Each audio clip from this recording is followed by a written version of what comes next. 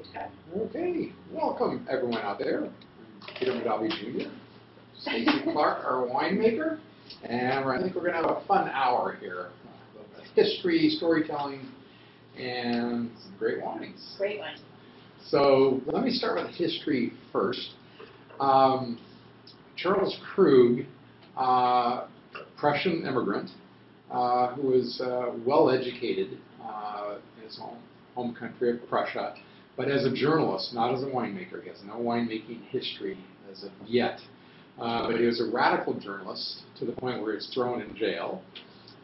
Through a brief revolution there, he got out, immediately made his way to the United States, to California via New York, where he settled in California and continued his writings. He was a senior editor for the German language newspaper on the West Coast. Stacy was doing some history research and said that he actually got in a duel here in San Francisco, and well, obviously he survived, but he did shoot the finger off the other person. I don't know what else happened to that person. Publisher of a rival newspaper. Yeah, publisher of a rival newspaper. Very interesting tidbit. Yes, so maybe that's an inkling into what Charles Krug was like. Anyway, so he made his way out here to San Francisco, did some other work as well, worked for the U.S. Mint, believe it or not. He became acquainted to some people here who had vineyards, small vineyards for home winemaking, got involved with that, fell in love with the prospect of home winemaking. So he pursued that endeavor, actually became a consulting winemaker as well. Some of his initial property was up in Sonoma County first, back in the later 1850s. He then married Carolina Bale. The Bale family was a very prominent family, had very significant land tracts throughout North San Francisco Bay Area. So the couple got married in December of 1860. The couple received a dowry of a little over 500 acres of land right in the heart of Napa Valley. So on this property, Charles Krug pursued his love of winemaking, established the Charles Krug Winery in 1861, the following year after their wedding. The very first winery, the oldest winery in Napa Valley. So truly the forefather of the Napa Valley wine industry. He had some people work in the cellar, like we've done for many years, that work in the cellars and move on and start other wineries. Jacob Berger was there, Jacob Schramm. So of course Jacob Berger left there and started his winery with his brother, Berger Brother Winery.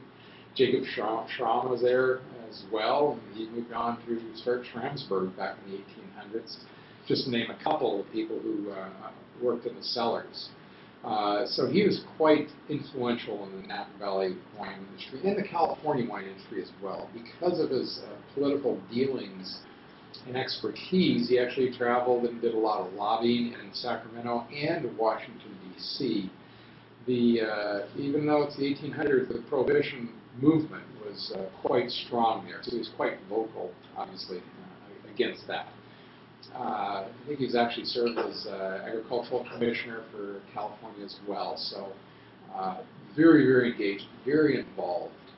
And actually, 100 years after we had our phylloxera, or 100 years before we had our phylloxera problem in 1985 or thereabouts. 1885 thereabouts, we had phylloxera wiped out many of the grapevines, and Charles Krug suffered from the same blight. And suffered some financial consequences as well. So he sold off a number of his acres. So he whittled the 500 plus acres he had, whittled down to a little under 150 to survive. He passed away in 1892. His financier, who was kind of bankrolling, I think, to a certain degree, his operations, was a James Moffett. I think there are some people here from the San Francisco Bay Area, and there are two Moffett families that you may be aware of. There's Moffett Field out in the peninsula near Palo Alto. Not that Moffett family. There's Moffett Hospital up here in San Francisco itself. It's that Moffat family there, so related to that Moffats. So they were investors, bankers, so he took possession, took control of the winery in mid-1895. But being a very astute financial person, he did not continue in the wine business. What he did was he leased out the Charles Krug Winery to some locals in St. Helena to continue wine production at the facility. He just got the revenue off there, built some weekend houses. He built 2 of them there. That Dad still lives in one of them. I lived in the other one for a number of years, but he built it in like 1913, 1914 there. So that's kind of the background of Charles Krug, the Moffat ownership. Let me step away from that and go to my grandparents, Cesare and Rosa Mondavi. Of course, born in Italy, the Marche area, province of Italy, just kind of southeast of Tuscany. It's within Italy, so it's actually right next to Tuscany. Very modest means. My grandparents had a partial grade school education, no winemaking in their background whatsoever. Obviously, being Italians, they enjoyed wine. And they got married. My grandmother was 18 years old, grandfather a few years older. Got married in December of 1908. Immediately left, jumped on the boat to Ellis Island. And their worldly possessions is, the clothes they had and about $20 in their pocket, and that was it. And they had the drive and the ambition that so many immigrants had coming over to the United States. So landed in December at Ellis Island and immediately made their way up to Virginia, Minnesota. That's northern Minnesota, the Iron Mine Range, to enjoy the winters up there. A little bit shocked probably when they got there. But the reason they ended up there is they had family and friends that sponsored them to come into the United States, and that's why they ended up there. My grandfather didn't like laboring in mines. He started a saloon there with a partner. That went okay until Prohibition set in 1920, so he kind of parlayed that into a grocery store business. And there were a number of Italians in this part of Minnesota, and the Italians love their homemade wine, or their wine in general, for their everyday beverage. Obviously, you're not buying it during Prohibition. You're not growing grapevines in northern Minnesota, given the weather up there. So my grandfather really turned into kind of a serial entrepreneur, very sharp business mind. He started a business of going to California every harvest and contracting for grapes, having them packed into wooden boxes, loaded on a rail car, and shipped out to Minnesota. And he would sell these lug boxes. There are 36 pounds of grapes in each for the locals for home wine production. Zinfandel was the primary variety. There is Carignan, Alicante as well in those shipments. And he started that, did that for a couple of years, and thought that was the future. Moved the whole family, now 4 kids. My dad being the youngest. He was 8 or 10 years old on the train when they moved out. Funny little side story. I guess the kids are playing around up and down the train, so on and so forth. I don't know where it was, in partway across the country. And apparently the kids were in one section of the train, and the grandparents were on, or my grandparents were on the other section, and it went through a city, and the kids were in the section that got detached and went to a different part of the country. But anyway, they I don't know how, but they actually got hooked up again. Thank God for that. They made their way to California and furthered this business of shipping wine grapes to the whole northeast part of the United States, Chicago, all the way over, Connecticut, Massachusetts, New Jersey, wherever there were concentrations of immigrants, winemaking immigrants, Portugal, Spain, France, Italy, all those areas. So a very vibrant business during Prohibition. Very interesting statistic. I won't give you the absolute numbers, but obviously wine production and the number of wineries diminished during Prohibition, but the number of acres planted grew exponentially because of this shipping of grapes. So it made its way out to California. And after repeal, got involved in some wineries in Central Valley, and then in 1943 purchased the Charles Krug Winery, and that's how I have my family name associated with the Charles Krug brand. My dad Peter, my uncle Robert, refurbished the winery, reestablished Charles Krug brand name, built it up. Robert split off in 1966. I'm sure you're all aware of that story. Books being written about it. But shortly after his departure, we purchased Robert's ownership in the Charles Krug Winery. So Charles Krug is 100% owned by now my dad, Peter Mondavi Sr.'s lineage in the family. And then Robert went off on his story, his endeavors. Other things that Dad did, very influential to where we are today. He felt, rightfully so, that to secure the quality that we're looking for in our wines is he needed a good source for grapes. Best thing to do, buy the property. He bought a series of properties in the late 60s, early 70s. It was not vineyards. These are all properties, agricultural properties, because it's very agriculturally diverse back then in Napa Valley. Pear orchards, dairy land, things like that. So he amassed, got about a dozen different properties in Napa Valley, upwards of 850 acres total.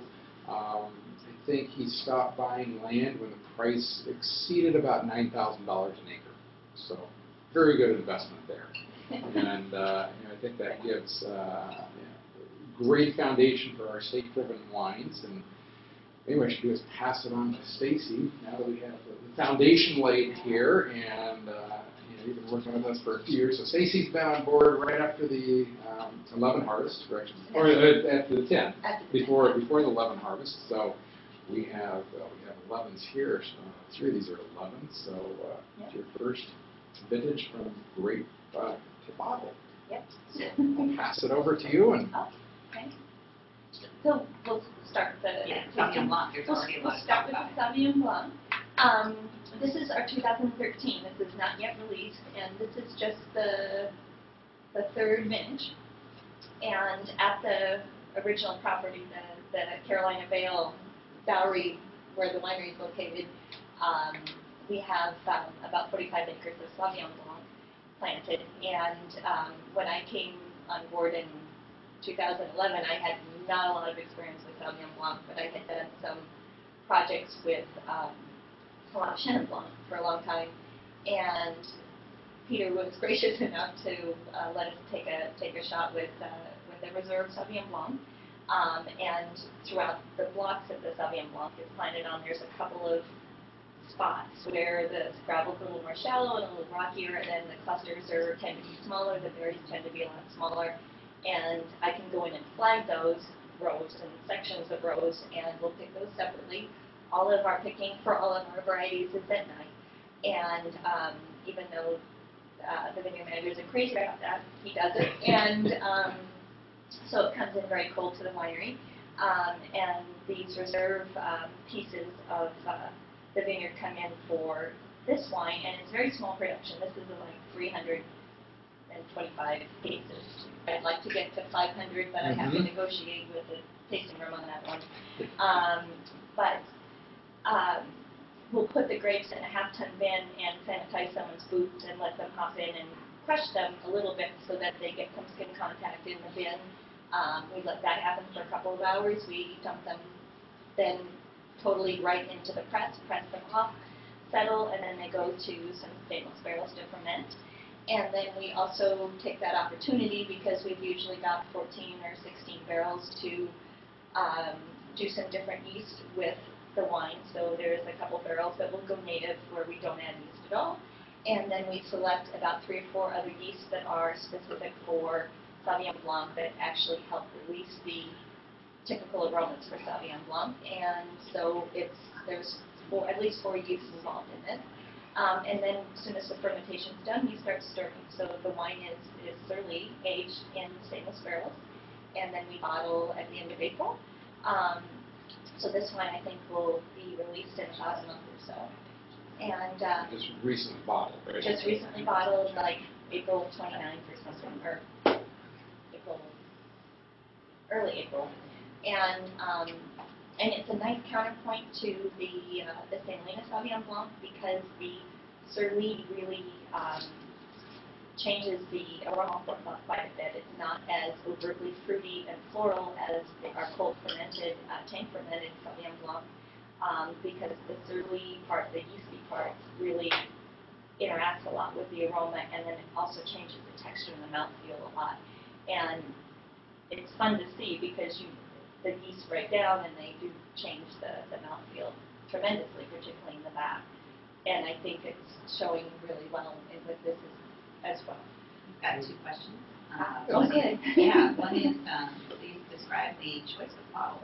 That two people have asked about That was your doing. Yeah, very good question. This is Stacy's project 100% start to finish. But it's beautiful. And I wanted to Could you repeat the question? It's how did we select the bottle? And I guess it's maybe semi-non-traditional for a Sauvignon Blanc, but it's just a beautiful bottle. It's sort of that bowling pin shape, and everybody likes to bottle bowling pin shaped bottles. Because they're difficult to do that. Yeah, because they move around a little bit. But it's a very substantial, very attractive bottle, I think, and it's made in France, but it just helps set the wine apart and shows the quality. Yeah, that makes it distinctive. The other question was, what do you call the home vineyard on 29? You have a name that you'd like to call it? That's a very good question. We kind of call it the Charles Krug Ranch. It's, just Charles Krug Ranch, but we haven't formally named it. The other ones we do have formal names to, but this one I think we just, Charles Krug Ranch right now is kind of the default name. Right near, we don't have to figure, we just say estate bottled on here. Question on difference between the regular Sauvignon Blanc, meaning St. Helena Sauvignon Blanc limited release, and any plans to expand production on either of them. And please repeat the question.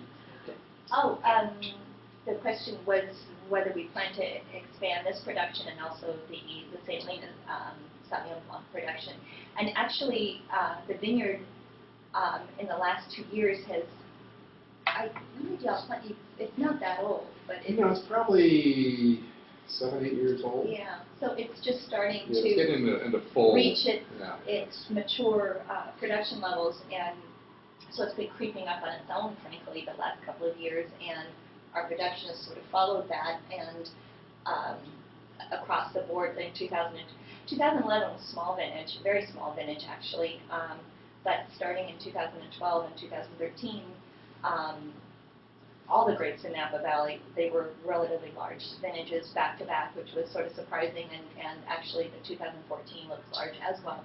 So it's sort of taking itself up, and you're laughing, and but actually the St. Helena production is up to about 22,000 cases now in a very short period of time, and doing really well there. I think one thing we should know is the 2013 is actually estate bottled. This one's estate bottled, but the 2013 Sauvignon Blanc, the main one, is estate bottled. True. And this year we're actually experimenting with kegs, the free flow kegs. So we have a small production of that. So we'll see what the market thinks about those. Very fresh. What are your go-to dishes with this wine, for both of you? Oh, go-to dishes. Nothing. I have to have it as the patio wine, light fish, lighter chicken dishes. Of course, everyone pairs it with oysters. I love a lot of things. I don't get too hung up on things. Goat cheese is great. Yeah. Do you have any favorites of this? I had it. It's a house wine at my house too. Yeah. That's our go-to white wine. I was at the dinner last night at Indianapolis, and I had this nice tomato compote, which is quite acid actually, fried oysters, and because of the acidity in the tomatoes, it worked out fantastic. And I would think shrimp and I mean, there's the kind of the obvious Asian, the fruitier Asian dishes, Asian dishes. Actually, Asian would be fantastic. Or lighter, these with brighter flavors, like, and spices, like jalapeno, that kind of stuff. I would go with. Yeah, the spicy stuff, I don't like tannic wine, so fresh wines like that, for spicy things. But it's getting to be the season for Sauvignon. So what I just want to be clear on is you mentioned barrels a couple times. Yep. And they're stainless steel barrels. Stainless steel. Same size, same shape as a French oak barrel, but both Sauvignon Blancs never see a bit of oak. Kind of, And that's a stylistic choice. yeah. If you want oak, fire Chardonnay. Okay, so move to the next one. Hold on to the next one. The 2011 Merlot. And 2011 was It's a great year to start with, wasn't it? It's a very challenging yet successful year. It's not the vintage you really want to have to make your first impression on, let me tell you that. But the Merlot was interesting. The whole season was cold, so the reds and the whites, they were ripening slightly slower, and so the picking kind of started a little bit later in the season. A lot of the Merlot came in early-ish, and in 2011 there's over 400 acres planted in Napa Valley under our management, which is brilliant. There's some Merlot in Carneros and St. Helena, and a lot in Yountville, which is where most of our plantings are. And the Merlot is always a blend. There's usually some Cabernet Sauvignon, and we have some Petit Bordeaux, which we can use a lot of different places. It's really wonderful for that. And we also have a chunk of Malbec planted in Yountville also, so it gives us a lot of things to work with. The Merlot is also aged in small French oak, and I think it's usually about 40% new barrels in this vintage. And but the thing about the 11 vintage in particular, things ripened a little bit differently. They were not as voluptuous maybe as some of like the previous vintage, 2010 and 2009 were much riper and more jammy and more forward in those kinds of berry and cherry fruits. And I think that the 11 have a little more of kind of a cassis berry or a little bit of more of a leaf quality sometimes to them, which is really probably more traditional because in the 80s and before, grapes were considered ripe at 22 and a half. And we're still picking these in 2011 at 24 and a half, but we're getting a different spectrum of aromas and flavors than we had in recent vintages. So they're more restrained, and they have a slightly different structure. So yeah, I mean, some people, what I've heard was just starting to taste these around the country when I travel around. Some people say it's a little bit of old world. Style. Other people, as you've said, is styles that were produced in Napa Valley back in the 70s, maybe early 80s. I kind of, there's phenomenal wines, and when I taste them, some people like the 11s over the 10s, some people like the 10s over the 11s.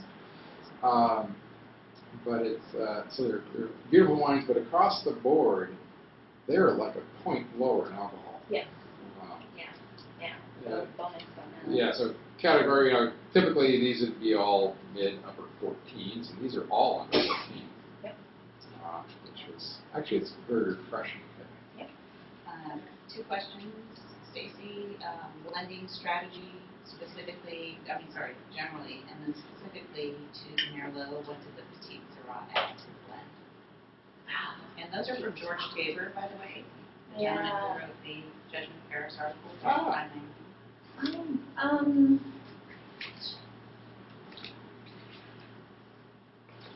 Well, with blending in general, we have several different vineyards, and most of them are divided into many different blocks. So as they come into the winery, we have probably 60 or 80 lots at some point where a lot of the fermenters are fairly small. Actually, we've got fermenters from 4 tons up to 25 tons. Our biggest fermenter is 25 tons. So, and each fermentation usually takes a slightly different course, and so a lot of times you can create more mouthfeel or a better structure in a wine by obviously blending a few different things together. The Merlot, and actually in this vintage, because in some blends I felt they needed a little more tannin, we used our Petit Bordeaux to a really good advantage because that tends to be a little red, darker color and have a stronger tannin profile, and so you can sort of bring the wine down out a little bit further. The Malbec usually contributes a lot of color and sometimes a lot of fatness. The Petite Syrah in this vintage, in this Merlot, I used because it had color and tannin, and we have it planted there at the winery estate as well, and I just thought that it added a little something to this wine in the aroma and in the structure that I thought that we needed. But normally speaking, obviously we want to stick with sort of a classic combination, but we also want to make the best wine we can. So in that case, we used what we had at hand. Yeah. So. And I think very effectively, and I think we have a certain kind of an enduring style in our Merlot. More of a classic style of Merlot. What Merlot I think was originally envisioned as over the many years, and that is a wine almost of a Cabernet style structure. Yeah. So it's not a light, lean, wimpy Merlot. It's pretty significant and pairs up well with Cabernet. I think when people call it a Cabernet drinker's Merlot. Yeah. Question: Where in the valley is this sourced from? Carneros, Selena. I'm sorry. Oh, yeah, okay. the sourcing for the grapes. The sourcing for All of the our Merlot. own vineyards with the locations. We got some Merlot out of Carneros Vineyard, quite a bit out of the Yountville appellation, and that's also where some of the Petit Verdot and all the Malbec is, and a lot of the Cabernet. And then at the winery site, we also have a lot of Merlot and Petit Verdot. So. Yeah, it looks like, just like some notes here, notable portions of the grapes come from our Charles Krug property, Swenson, Page as well. We do have a nice website that really does a nice overview of our vineyards there. So if you're really interested in the exact sourcing, you can take a look at that. A question for both of you to answer. Do you think that Merlot is we're in the best of times for Merlot? What's your opinion about the grape variety and its popularity, gaining popularity? Is it gaining popularity? Well, first of all, I think it's a great varietal when produced properly, grown in the right places, and we tend to grow ours in a little more clay-based soils. Yeah. Done right, vinified right, which I think Stacey's done a great job here. I think it's a great wine. Now, in the marketplace, they travel a fair amount, and can we go Stacey? She stays at the winery all the time. It's kind of there neutral. Some places see an uptick, other places it's just kind of flat sales, and it's not, it's not on fire, but it's not declining either. And it's still, it's a significant variety out there in the marketplace. Yes, I mean, it's a good, as one of those Bordeaux varietals, and as you said, in the right area, I mean, it can add a lot of structure and a lot of interest. So I think it's just, per usual, is going to fall down into what people like stylistically, and in some cases where the Merlot is coming from.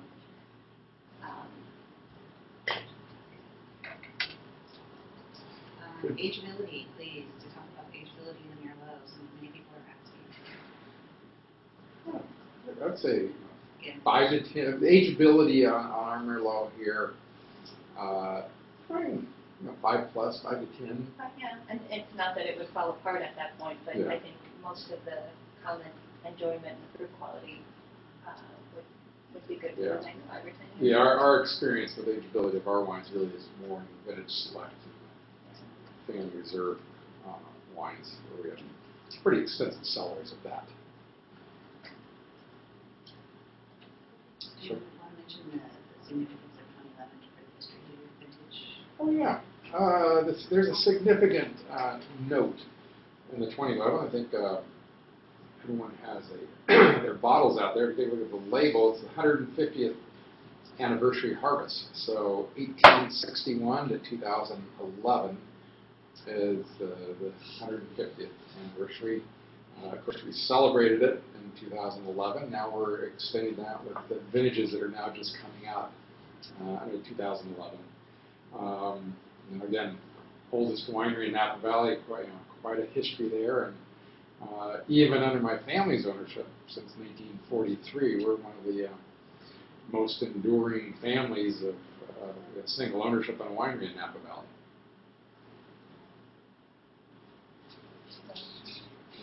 Go to the next one? Sure.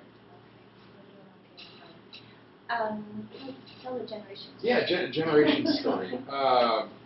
Well, today and over the last 10 years, I think it's been, I oversee Charles Krug, the blending. I work very, very closely with Stacy, especially as we near the final blends. But back in 1991, my brother Marc was overseeing Charles Krug.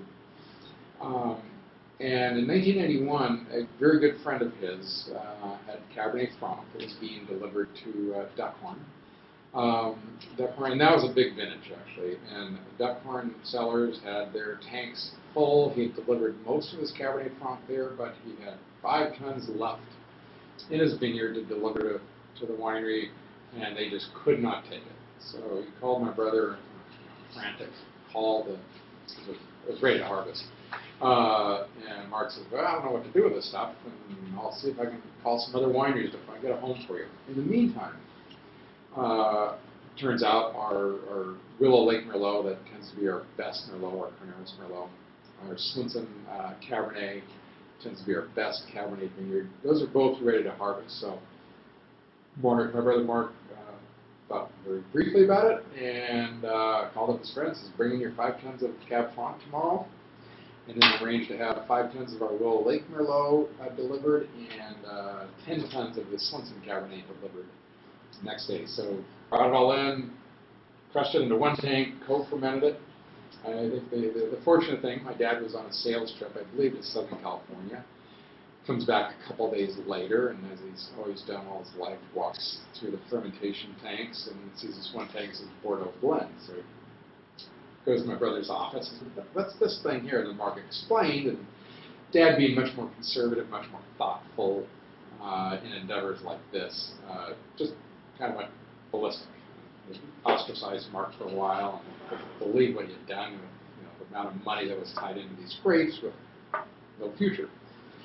At least we thought. And then what we did was went through the fermentations, really fell in love with the wine, barreled it down, turned it into a beautiful style. It tends to be more spice-driven, cinnamon, cedar notes. Bottled it up, and we bottle it actually in shiners, which means there's no label, no capsule. And if you ever come across a 1991 vintage of our Charles Krug Generations, take a look at the cork when you pop it. All of our corks are branded. That one was not. All it said was vintage 1991, no Charles Krug reference. We weren't sure if we were going to sell the bottles to another winery to let them figure out what to do with it or put it under a different label. We had no idea. So bottled it in shiners, parked in our cellar for a while, and then eventually we said, we got to do something here. So worked on some names, couldn't come up with anything, and then one of our cellar people, been with us for quite a few years, said, call it Generations after all the family members that have been involved, or generations that have been involved with the winery. So, love that name, that stuck. Released it in 1996, and have been producing it ever since. The original one was co-fermented. We don't co-ferment today because trying to get all these things optimally right at the same time is possible. And now we've extended beyond just those 3 varieties. So. Yeah, so it's been more of a Bordeaux blend historically. In the last 2 or 3 years, we've actually increased the contribution from the Cabernet Sauvignon. So it's has a little more structure and I think a little more length to it. It's just it's less wide and more. Nice. So the Cabernet portion is usually in that, getting closer to that 85% range, and this is 87, I think. But I think the year before was 77% Cabernet. Oh, yeah. And then we were always 50 to 60%. In the last couple of years, the Cabernet's been creeping up. Yeah. A question, Stacy, about why no Cabernet Franc in your blends, at least in these wines. Could be the vintage. Oh, yeah. Please repeat the question. Oh, why no Cabernet Franc in these blends? We do have we have 3 sites for this Cabernet Franc.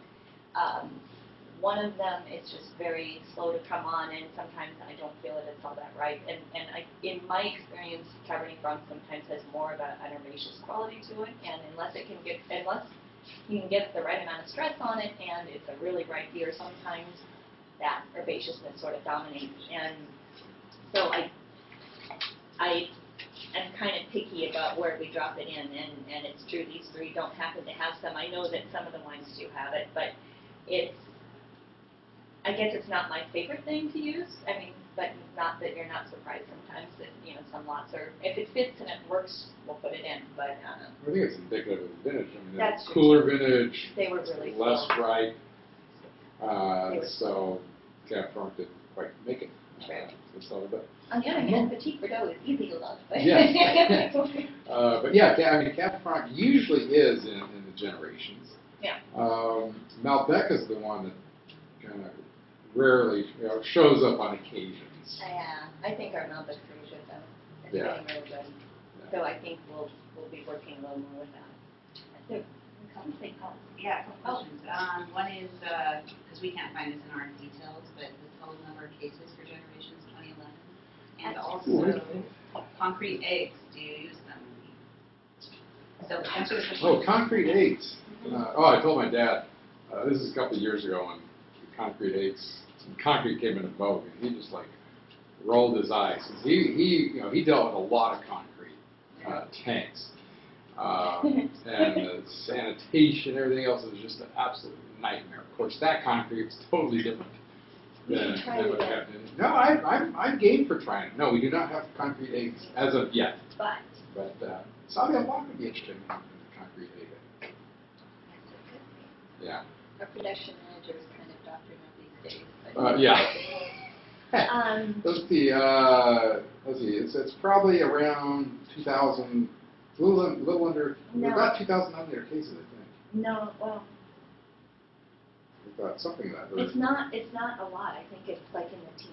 Okay, so it's less than Usually, that. I think we've been creeping. That one has been creeping up over the last 2 or 3, maybe you're right. But yeah, the 11 might be a little bit smaller because of the vintage. Yeah. I think it's under 2,000 cases.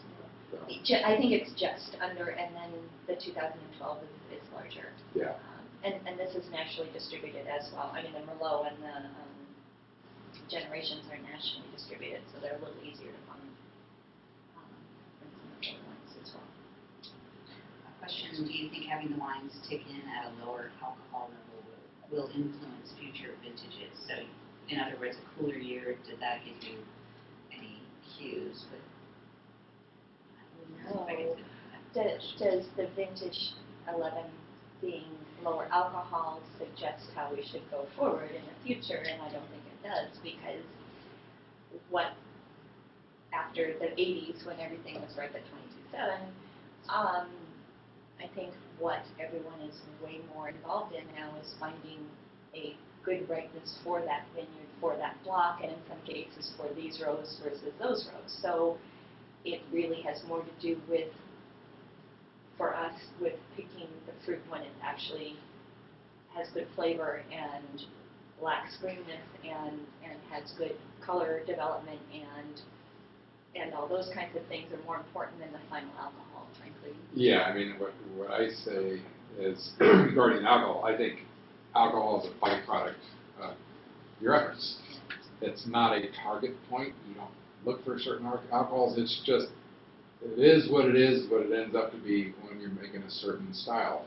And I think if you look back at the older wines, and we taste our stuff back in the 60s, 70s, 80s, all that stuff is 12.5% alcohol. And if you go back to that era, most of the grapevines were that leaf roll, red leaf. So there's a fair amount of virus in those vineyards, and those grapes struggled to get ripe. So the sugar wasn't there. They would get flavor ripeness. They would get there, but the sugars weren't there because the inherent viruses that were prevalent. Today, there's very little virus in the vineyards. True. Well, Well, there's new Well, viruses there's new coming virus, in. There's yeah, new ones but, coming in, so. but that's actually a good, that's a long conversation with almost anybody, because I think nobody really knows for sure why things are different now, or why they seem to, I mean, aside from style and preferences that are influenced by any number of tastemakers out there, but whether it's rootstock issues or spacing issues or age of vines or something or other, but there's something different about the way that the wines mature, or the grapes mature now, and for a variety of reasons you find yourself drifting into those 24 and a half, 25 and a half, merely to get to the baseline where you want to start to consider picking in most years. And there's all kinds of factors that play into that. And also, speaking of Mr. Mondavi, he does still cruise the winery and call up with notes that he wants things taken care of, or he wants something done. And he is a big proponent of lower alcohol. Yes, absolutely. I have been called to his office a number of times to discuss alcohol, and he would much prefer them to be lower. Well, something to said about that, because this year, this November, we're turning 100, and most of his life he's drinking lower, alcohol wines with 12.5%. But no, he's been on that rampage for years, ever since alcohols, and I think rightfully so as well. But I think the vineyards are what they are, and it's what they deliver us today, as opposed to many years ago. And the generations also, it's one of our reserve tiers. It's 100% New French oak, and it's really a barrel selection when we go in to make it. Again, we'll have those many lots of Cabernet, and also in the vineyards, we've identified a number of lots in the better vineyards that tend to go into the reserves, and we're focusing more and more on dealing with them in the field, and they come in separately. They come in the 26-pound lug boxes. They go across the sorting belt.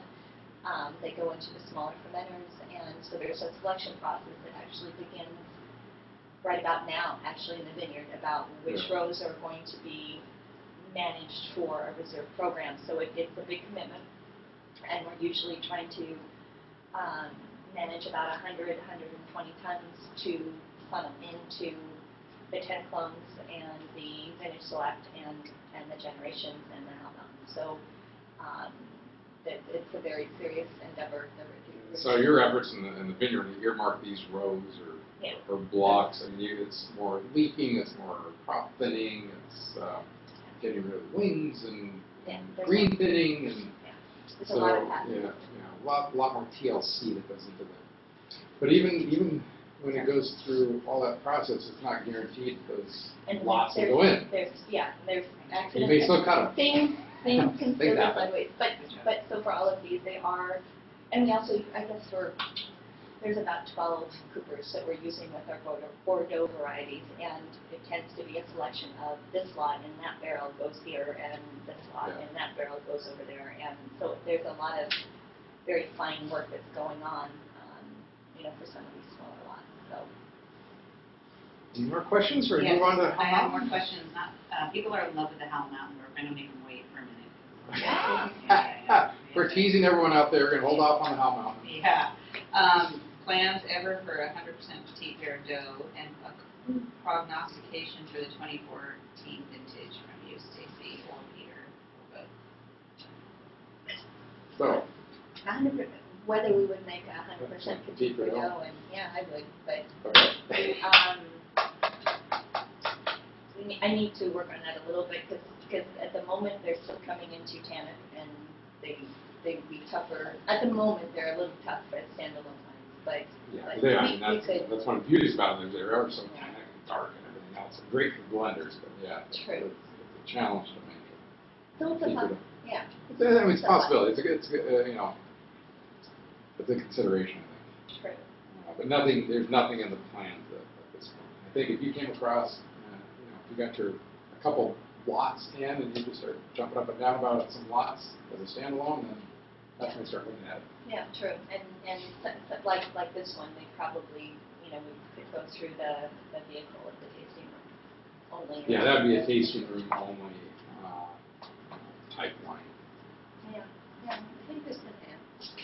And 2014. 2014. I don't know. So far, so good, I guess. Okay, it's weird though. Okay, we're in a droughty year. There was very little rain this winter, and there was like 2 rain events, like in the last several months, that sort of happened at a good, opportune time. But given that the winter was dry, we started irrigating in January, right before the vines were starting to push, because they need a certain amount of water in the root zone to do their thing. But the vines remarkably look pretty healthy, you know, despite the fact that they did not have a lot of water in the root zone. The Sauvignon Blanc cracks me up because it's right out the front door of the winery, and it's just everywhere. It's growing like crazy. And actually everything's moving pretty quickly in the vineyard. I think we're like maybe 2 weeks ahead of normal. There's a lot of work in the vineyard right now because it's just been happening so quickly. We're even behind in terms of removing laterals and opening up the canopy. Everything's pretty much set by now, which is, you know, it's a little on the early side. But it looks like another fairly large vintage again. Bunch counts are there. Bunch counts are high-ish, and but we haven't really gone through and kind of done the basic sorting out that we normally have done. But it looks early. We did not have frost. There's rumors that it's supposed to be a hotter than average summer, which could be difficult given that, you know, there's not a lot of water to you know, manage stress. We have wells, knock on wood. That we're in fine shape on water, but the watering regime may be a little different because I don't think the water profiles in the soil are clearly depleted. I mean, the grapevines are happy today, but as we get towards harvest, I mean, I think the irrigation regime this year could be, instead of small, short, you know, spurts of water, it could be some very longer, deeper, more penetrating irrigation regimes. But you know, we'll see. Yeah, so it's early to tell. Yeah, I mean, it's looking great so far, but this water profile on the soil could throw us a curveball. And the natural water restriction that is there could, famous last words, lead to small. The clusters are huge, actually. By the way, but the berries could be smaller in size, which frequently you're trying to do on purpose anyway in terms of the water management. So that may just simply happen naturally. And you know, I guess on the plus side, if things ripen more quickly, who doesn't like to finish up before like November 5th? So you know, but it looks pretty good. Yeah, so far so good. But you know, there's a lot of time to transpire before now harvest. And the last couple of years have been so dramatically different from one another, and I've been in the business for an embarrassing long period of time, and just the last several years even together are just so wildly this way or that way. It's just, it's fun. It's interesting.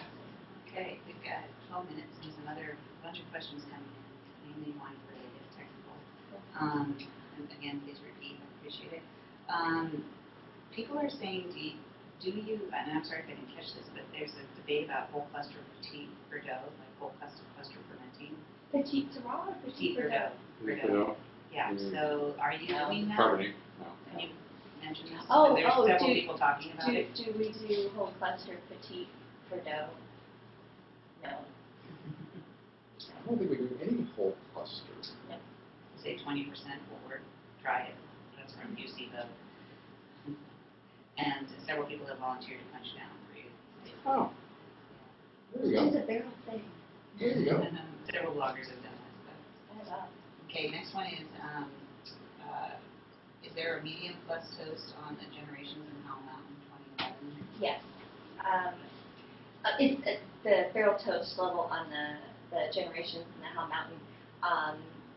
Is there a medium plus? And everything I order a large percent of medium plus, and then it's probably it's maybe 2/3 medium. Well, 2/3 medium plus, and the rest is heavy toast. But the selection varies because certain Cooper's barrels at medium plus are spot on, and other people need to be heavy toast to kind of be in the same range. So it's very touchy feely, and I don't even bother trying to figure it out. I just let them make their toast levels, and then we just select the ones that work, the barrels as they work in the blend. Yeah, everything is at least medium plus. So Okay. Could you talk about the barrel program for the reserve versus non? the reserve is 100% French oak. We're using about 7 or 8 coopers like Bosaway and San Martin and a lot of Taranto. Love Taranto. Bosaway actually. We have some Hermitage barrels that always work as well with the reserve. So, and I've been keeping notes so you can kind of see which ones tend to get selected. So, but I think we've kind of boiled it down to that stable of 7 or 8 or 9 coopers that work with the one style, to our understanding of it. And then versus our other portfolio, it's a combination of French. There are some American oaks In certain 2011, ones. yeah. And then the other ones don't have 100% new oak. They're 30, 40%. 30-40% new oak. New oak in the Bianco Cabernet and in the Merlot. And the Pinot is, we have made a Corners Pinot that's about 30-40% new oak. Elevation for your Howell Mountain property. So shall we move on to the Howell Mountain Yes. Cabernet? So Move on. moving on to the Howell Mountain Cabernet, let me just give a brief little background because this is our inaugural vintage from this property. This property we bought back in early 2000. It was actually almost 60 acres of just strictly forested area. It's the very end of Cold Springs. So if you go up to Howell Mountain and find Cold Springs, just go to the very end, the dead end, and take a little bit of a right turn. And that's where this vineyard is, but it was all forest. Managed to scratch out a little over 23 acres because of restrictions on coverage with forest, and you can't develop anything over 5% grade. So that's where we're able to scratch out of 60 acres, about 23 acres, give or take.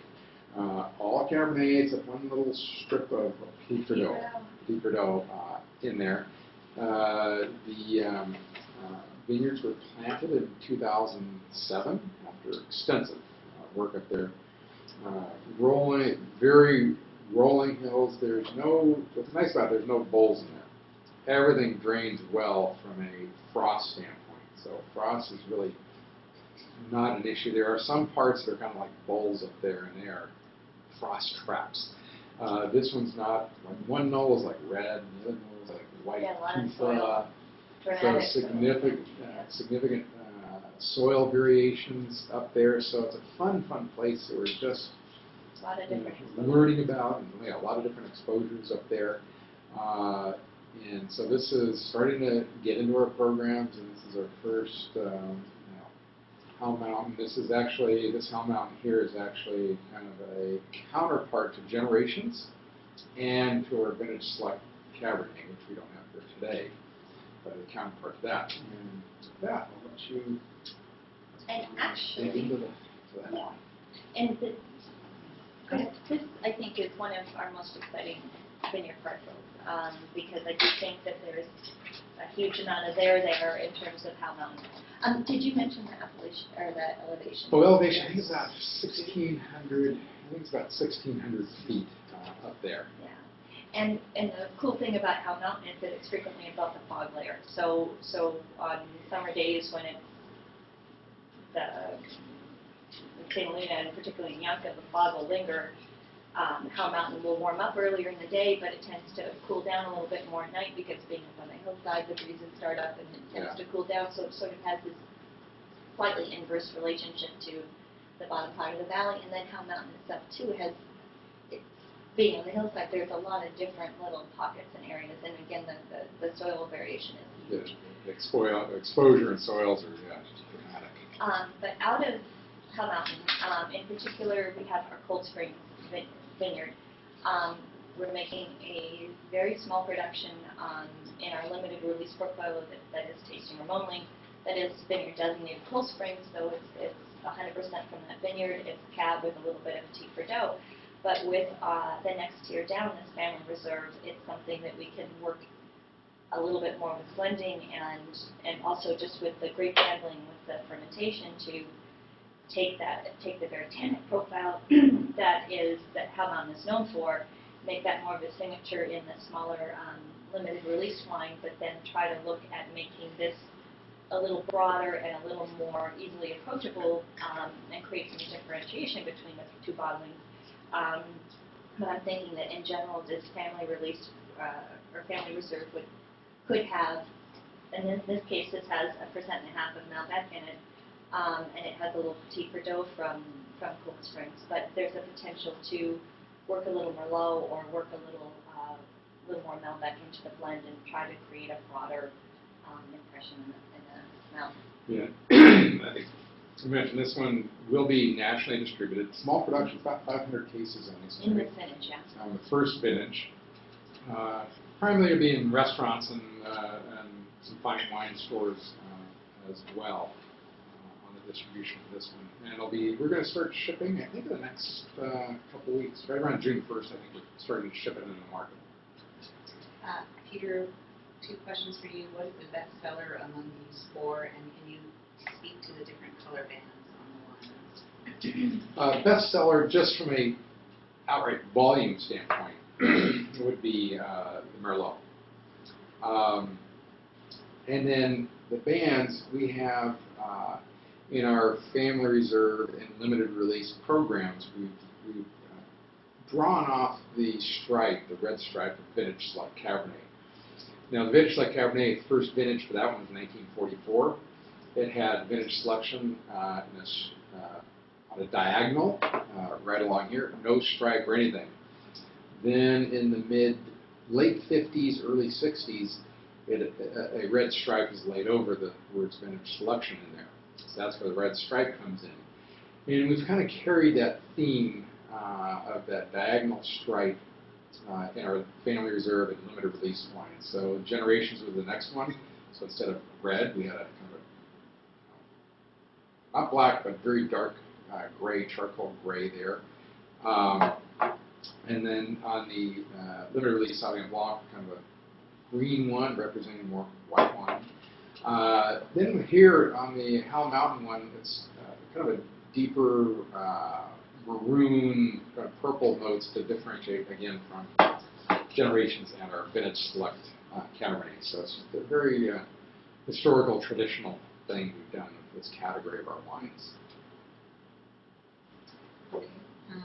Stacey, just to talk to you about your perception of mountain fruit versus valley fruit in winemaking. Sorry, I think you're fine.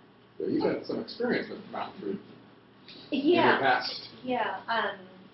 I worked for a very long time for Pine Ridge Winery, and like Charles Krug, incidentally, they had a lot of different appellations, and bizarrely, at least 2 in Carneros and in Howell Mountain, Pine Ridge and Charles Krug share a fence line. Yes. So it was an easy choice to make a transition into Charles Krug, in terms of just familiarity with where the grapes are being grown. But the Howell Mountain in particular just has a different tannin background, and it's got it's sort of an herbaceousness, but not in a green way that you would think of it. It's more of there's a dry brown tobacco-y, herby quality to it, and the Cabernet Sauvignons tend to be much softer and more supple, and have a lot of red fruit and a lot of boysenberry, blackberry, and more of the traditional fruits that you tend to think of. But I guess it really, a lot of the appellations in Napa that are significant, a lot of it seems to be tannin structure. A lot of times, the way that they really sit in the mouth. Because aroma-wise, you can, there are some differences, but I think sometimes it really boils down to the way that they sit in the mouth. Yeah. Aesthetic leaf in particular has a unique, very supple structure just naturally, and I think that's also by virtue of the way it retains fog and the various temperatures that occur during the growing season. So I guess for reds in particular, how you can develop the color and the tannin in skins, and how you can get that exposure, and how they heat up and that sort of thing seems to really translate a lot of times into the wine. Closing thoughts. We have a minute. Closing thoughts? love to hear from everyone over time about the 2011 vintage, because Stacy found it very challenging, but I think it's been very successful, though, and with the wines that we have here. And you have to visit, because we recently completed a multi-million-dollar renovation of Charles Krug's historical 1981 winery. And so it's now a multi-level hospitality center, and it's just gorgeous. Yeah, it's actually in our 18, we said 19. It's 18, Oh, sorry, yeah, it's okay, 1881. 1872 was when the Redwood Cellar was built. 1881 was the carriage house. Never So, mind. that's okay. That's after the wooden one burned down. So, Yeah, so, no, it's fantastic to stop by and see this new space. yeah, yeah. And there's a lot of wines that are not nationally distributed, so, and the quality of your experience, I think, would be extraordinary. Yes. Well, thank you for the hour. Okay. Good night. Good night.